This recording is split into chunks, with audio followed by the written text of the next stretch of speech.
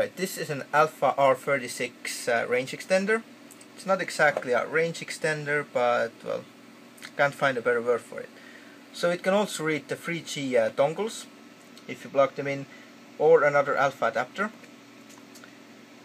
which I'm gonna get to later. But first, the unboxing part.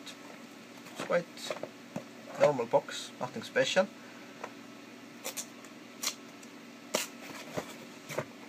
So it opens up nicely. First there is some kind of guide. Not sure what this is supposed to be. Not gonna read it right now. And that's the R36 itself. It's quite light.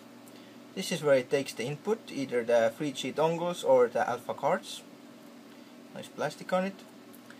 And here is the Ethernet port, power port, and the antenna. Not sure what the other one is. I think it's the local area or something. I don't know at the moment. Right. What else? That's the antenna. This is for the internal network. You attach this in here, and this is where it shares the internet from. It takes the internet from here and shares it through the antenna. So let's see if we can find driver CD. You can also download some of the different firmware versions for this, so it has support for different Alfa adapters. I have actually read about it before, but this is just for the computer itself, I think. Shouldn't have any firmware on it. And that's the power adapter. I think that's all there is.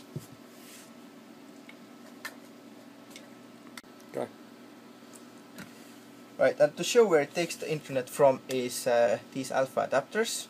This is NH, this is NHR, this is 2000 milliwatts, this is 1000 milliwatts. And how it connects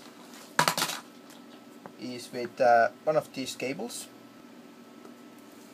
Right, and this is the cable, so it connects into this card like that, and the other end goes into this one.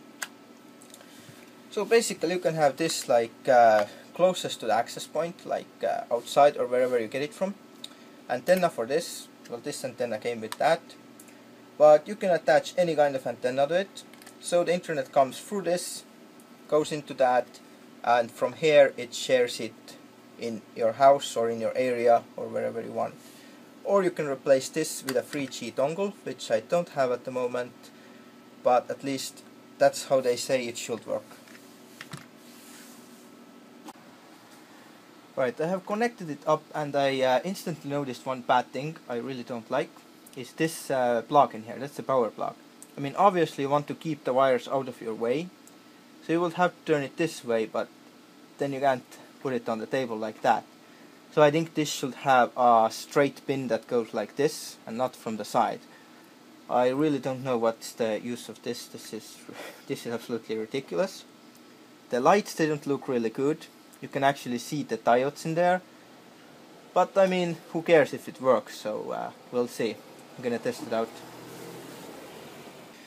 And I just came back to it for a second to show that these brackets in here, I don't know how well you can see in this light, but these are like the screw holes. If you put the screws on the wall, then it should sit this way, so obviously that's why this is going down and not on the back. So they're probably thinking that you're gonna mount it on the wall from here, so it's gonna be this way, and on this case that wire is on the right way, but I don't think anyone's gonna put this on their wall, so still it's the wrong way.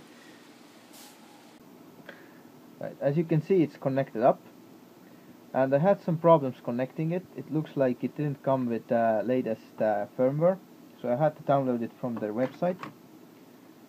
And also this adapter, I don't know, it doesn't want to connect.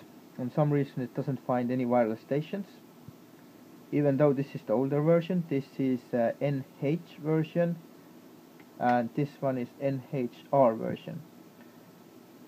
So right now I'm connected through this, and it works just fine. I mean, I had some problems with settings and stuff, but I will put the stuff in the description where you can see what I have done and how to set up the software and stuff. So you have the same problems, then you can sort it out. I haven't tried the 3G dongle yet. It didn't seem to work on the first test, but maybe with the new firmware it might work, so I don't know. We'll see about that. Also, it gets quite hot actually, somewhere from here. Maybe that's why it has all these vents in here. But yeah, it works, so what can I say? I'll just put the stuff on the forum in the tutorials and we'll go from there. Right, so I have messed around with this R36 for a while, and I will show you the interface. It doesn't really have drivers or anything, because basically it's a router, so everything is done through the web browser. The default IP is this one, so we just go in here, and the username and password is admin and admin. That's the default. You just log in, and this is the interface for it. This is how it looks like. And basically, if you want to connect, I'm having problems connecting into one of the networks, but I will show you how it works. So you can just go through the easy setup. The 3G dongle, on some reason it didn't work so well. Maybe it's because of the branding, I don't know. It actually did work for a while it was rebooting. On halfway there was a connection, but then it stopped. But I don't have a 3G dongle myself, so I'm not so worried about that. But from here we choose the USB wireless adapter. I am using the AWUS036H. That's the most powerful Alfa adapter. So we go in here, and from here we do the site survey. These are all the stations that are in the range. I have the directional antenna attached at the moment, and it's pointed, well, it's pointed into my sofa actually, so that's why you don't see much. But this here is my friend's router. This is not connected into the internet, that's just for the internal stuff, so I'm gonna just use this as a test right now. So we select this. It should automatically detect all the settings. I'm not sure about this host name in here, but these are the DNS servers. I'm using OpenDNS. You can Google this is good to use. I always use these. I don't know why the password's so long, but I think I spelled it wrong, but that should be it. I don't know why it chooses WPA2 personal in here. I honestly don't know why it does that. It should be WPA2. I will just check the settings for it and see what it says in there. I know I'm gonna leave it as it is and see and try if it does the thing. Sometimes it takes awfully long, but as you can see it went very fast in here. So I have already set up this, but that's your station name, what you wanted to show it as. Select the security, select the password, blah blah blah. Leave this as it is and click done. As I said, sometimes it takes a very long time to actually save the settings. And yeah, this is I'm gonna just skip this. And you can see that it's successful. So we just click OK. And there we go, it's connected in here. So that's all it should do. However, there are some other problems I ran into, and one of them is the firmware. It didn't want to connect anywhere at all, so I think it was in here, advanced management, yeah, there we go. And software version is here. I have already updated this, but you may want to download the latest drivers from the Alfa. I will just show you where it is. Just Google for Alfa Networks, just go in there. This website is a bit sluggish, to be honest, I don't know why. Just always does this kind of thing. And there we go, support, downloads, and in the keyword we put R36 and fill out this thing and hit enter. Right, this is the list of firmware in here which you can download. You can see that's the older version. Mine actually was 1.2.0.8 if I'm correct, so mine was from 2011 or something, one of the first ones.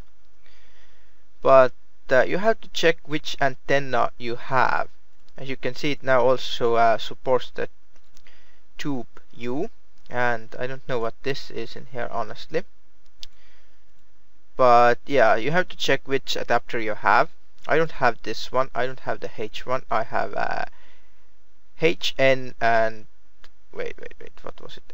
NH and NHR. These are the ones I have. As you can see in here, I have this adapter, and this is /NHR, which means you just add the R in here. These are the two adapters I have, so I downloaded this version, and you can just choose it from here and just upload it and let it do its thing. It should take about maybe 5 minutes or something, and once it's done, then you're ready to go. Just make sure it in the status it says that you have the firmware in here, you have the latest, and that's about it, I'd say. But yeah, I'm having problems connecting to one of the networks, and I honestly have no idea what the problem is. But once I figure it out, I will put it in the description, so if you're having a similar problem, then you can sort it out. But yeah, everything else is quite simple, I have to say. Still haven't gone through much, but I will update the information. I will definitely have a post on the forum about the stuff, so you can read about it and post about it. And well, what can I say? It's a nice little toy.